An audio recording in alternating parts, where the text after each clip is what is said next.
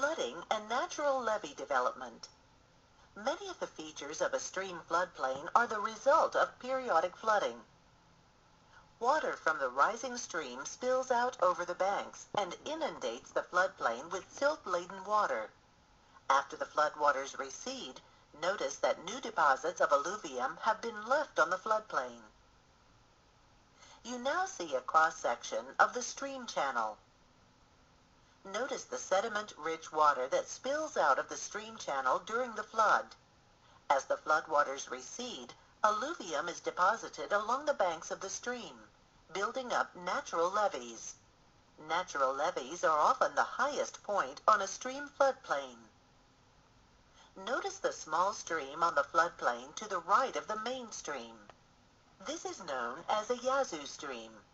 A Yazoo stream is a tributary that runs parallel to the main stream on a floodplain because it is blocked from joining the main stream by the natural levees formed by the larger stream.